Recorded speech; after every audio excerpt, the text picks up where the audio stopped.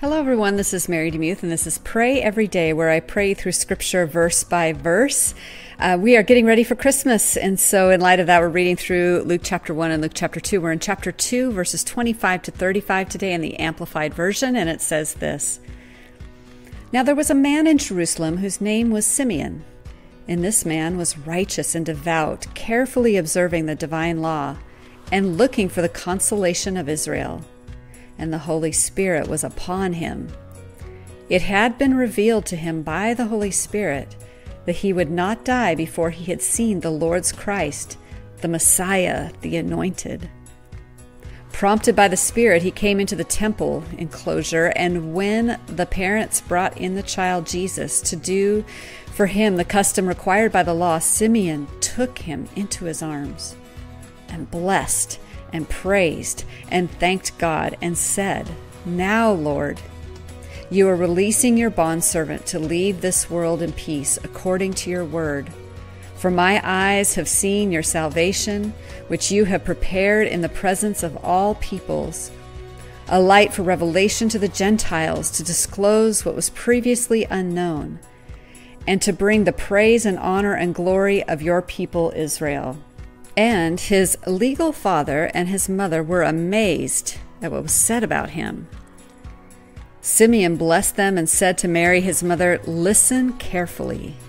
This child is appointed and destined for the fall and rise of many in Israel, and for a sign that is to be opposed, and a sword of deep sorrow will pierce through your own soul, so that the thoughts of many hearts may be revealed.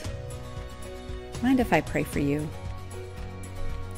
Lord, thank you that you lit upon Simeon in the form of the Holy Spirit, and you told him that amazing revelation that he would not die, he would not taste death until he saw the Savior.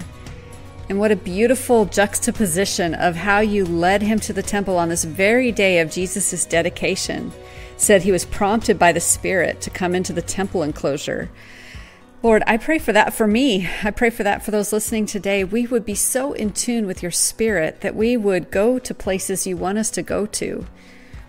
That we would walk down the street if you tell us to walk down the street. If we go into that store, if you tell us to go into that store. To pray for that stranger, if you tell us to pray for that stranger. Lord, that we would be like Simeon.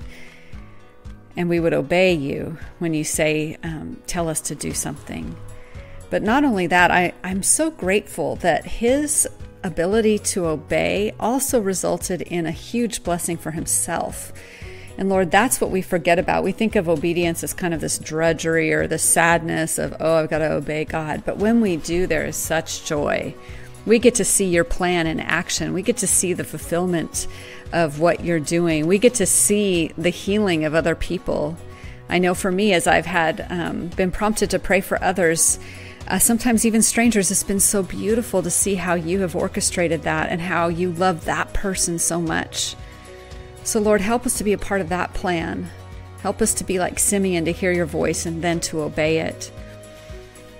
Lord, I love that when he looked upon Jesus, he said, my eyes have seen. Like he actually touched, he saw, he looked at you, Jesus, before you were even a little boy.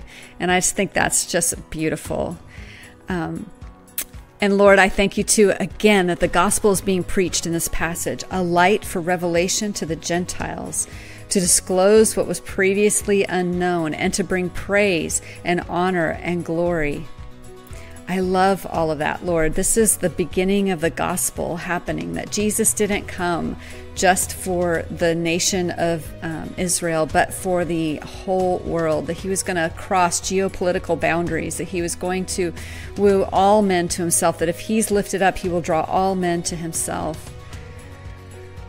Lord, thank you that Jesus was appointed and destined for the fall and rise of many in Israel. And you see that he was the stone that the builders rejected, and yet he has become the very cornerstone, and that the religious elite didn't understand who he was, and yet the simple common man did. So Lord, help us to receive you in a like manner, that we could be simple and humble enough to accept the gift of Jesus today. It's such a beautiful gift. And prepare our hearts for Christmas. Prepare our hearts to celebrate you in a way maybe that we haven't done before. To quiet ourselves, to hear from you, to read your word, to revel in the incarnation. Just bring us to that place of holy awe, I pray. In Jesus' name, amen. Thank you so much for listening to Pray Every Day. If you want to support the podcast, you can go to patreon.com/pray every day. There's a couple levels that you can have. One of them is a painting from me every month that I will send to you digitally. So if you're interested in that, you can go there. And anyway, I hope you have an amazing day. It's not too stressful and that you're experiencing the presence of God.